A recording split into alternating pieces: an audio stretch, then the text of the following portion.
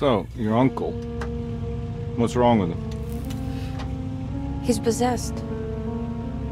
As in the devil? Something like that. He says a dark man is following him, watching him at all times. What do you make of it? It's nonsense, of course, but I'd be lying if I said it didn't bother me. You see, it runs in my family. Possession? No, Detective. Deteriorating melancholy. Practically every member of the Hartwood family is driven mad before they grow old.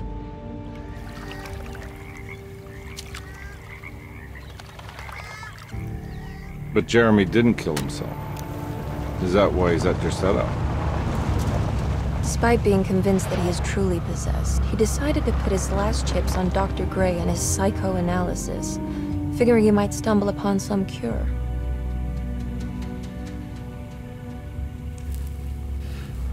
You mentioned the letter. I received a disturbing letter from Jeremy accusing the staff and all the other patients of being involved in some cult. And now they are also out to get him. Could it be real? Or is it all just in his head? It's a story he tells himself, Mr. Carnby. Anything to avoid the truth. Which is? That we're all terribly insignificant. That people mean so very little to one another. That there is no one out to get Jeremy Hartwood because he isn't worth getting. Here we are.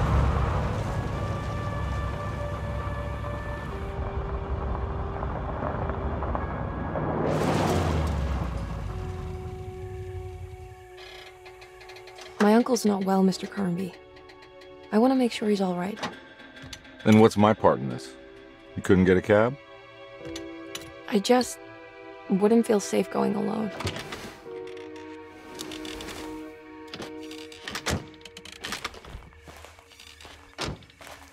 Did you bring a gun? Yeah. You think it'll actually come to that? No. But you might need to wave it around depending on how agreeable the staff will be. What exactly are we gonna do when we find Jeremy? I don't know. Let's just find him first.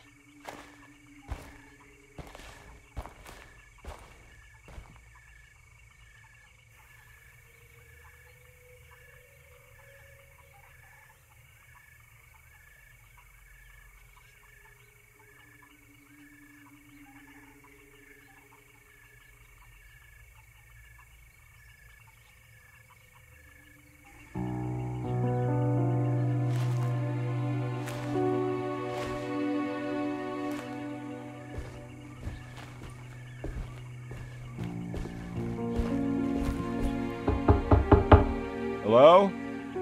It's so quiet. Where is everyone? This is a big place. Maybe they're on the other side of the house. Stay here. I'll have a look.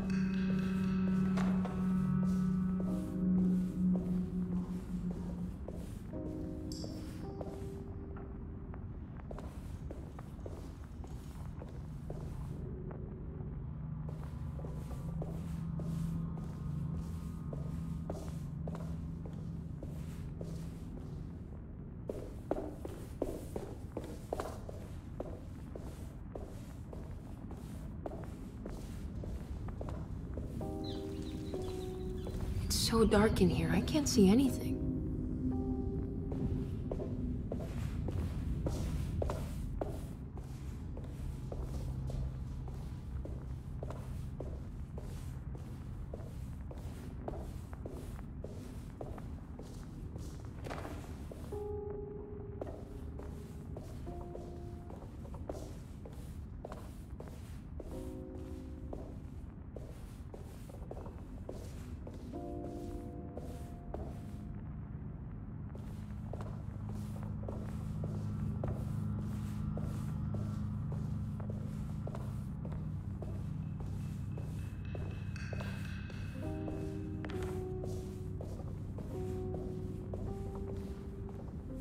What's this?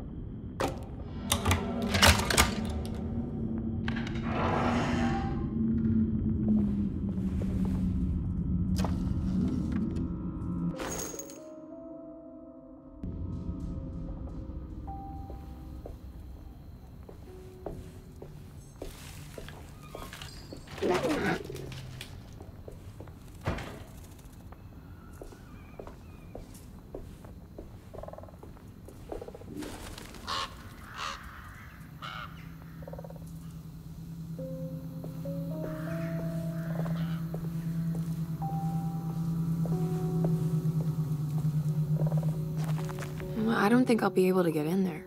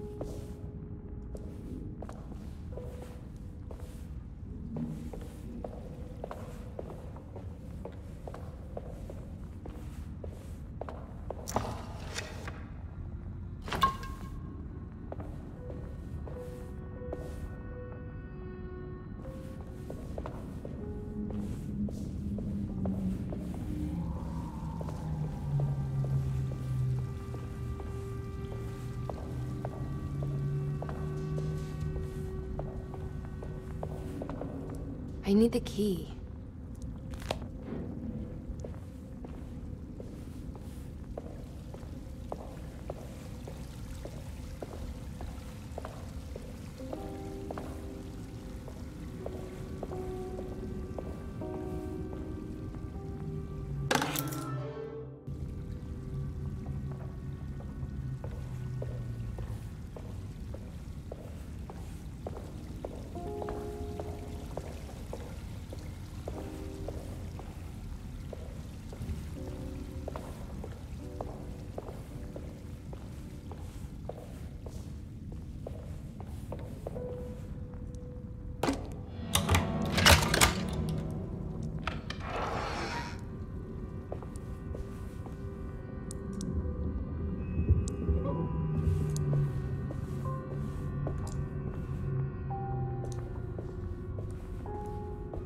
I'll just take this.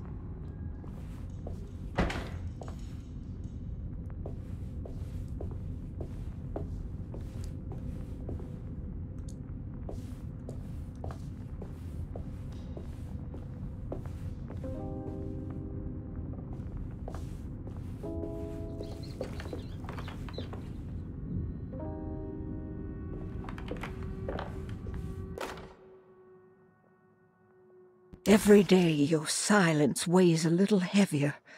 It's been a difficult year for everyone, and many have lost all hope. I read in the papers about people suffering. Pictures of dust-covered landscapes without a drop of water. I wish I knew if you were still tending the earth, or if you had turned your back against us. I have started to look for help elsewhere. I pray you will tell me if I am going down a path that you find disagreeable. With help from Baptiste and Charlotte, I found comfort in the practice of the voodoo. I have long been skeptical of that Caribbean cult, but It's been of good use to me. It seems all harmless in my book. I say some words dreamt up by the Creoles, and I carry around a small pocket of gree-gree. Nothing of this is mentioned in the Bible, of course, but the French quarter priestess tells me it's all connected. She says the Christian God is just one more perspective on the creator of things. That's what I like to think, but the other way around, that the spirits of her faith are just aspects of you, our Heavenly Father. I am so grateful for the words you gave Mr. Hartwood. We will sing your praises at St. John's Eve. The world will be blessed soon again.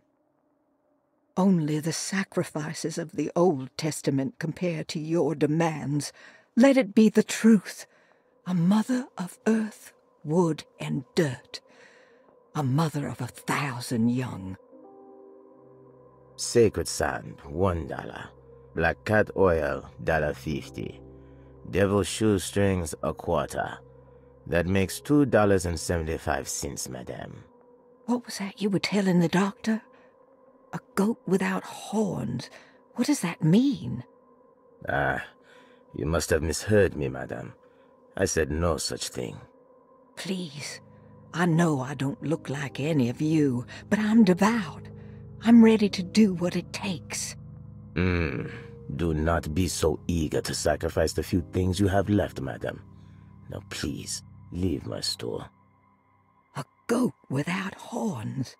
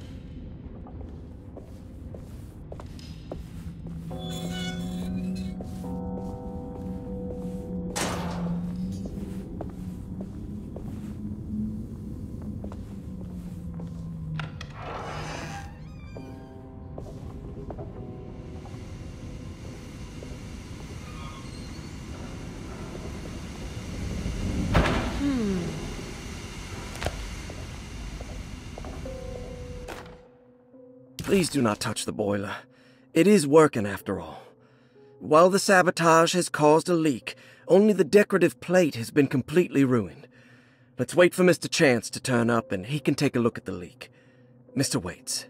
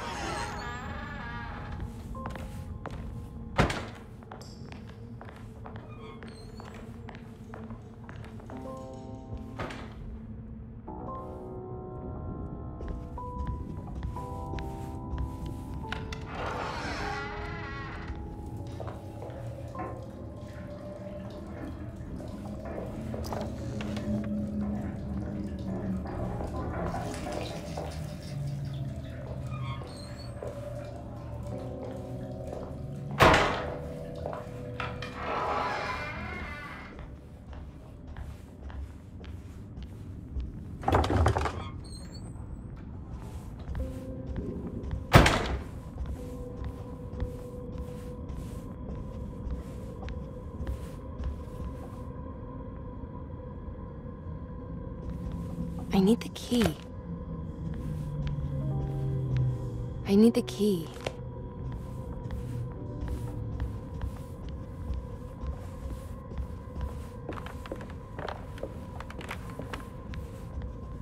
It's wet shut.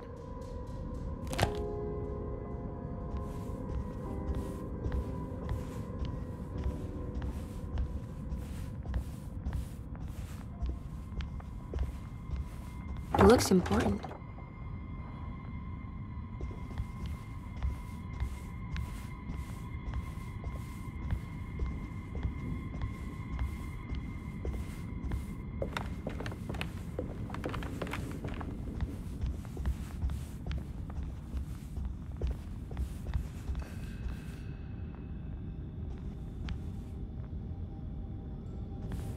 I need the key.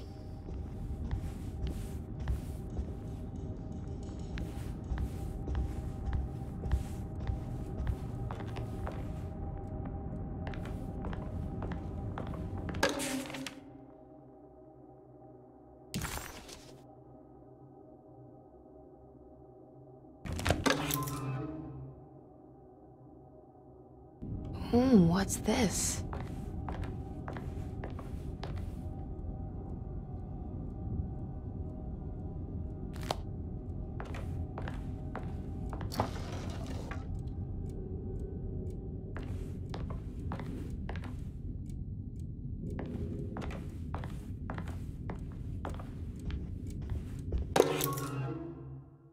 Sunday, June 22nd. I spent all day looking for Jeremy.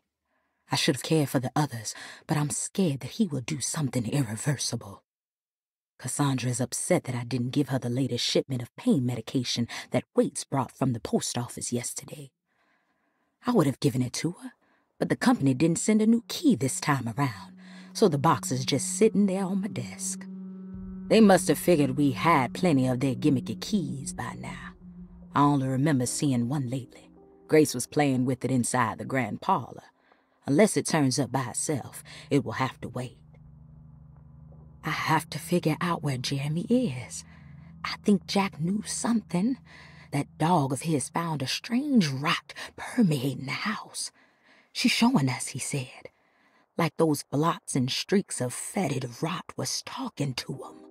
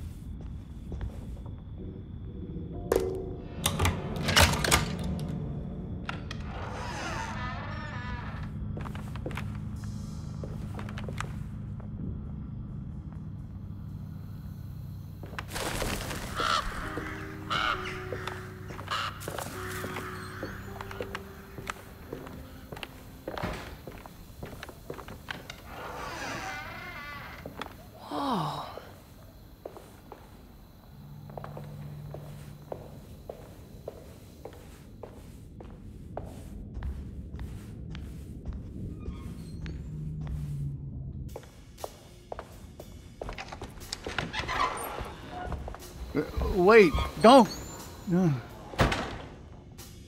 Excuse me? Do you know where I can find Jeremy Hartwood?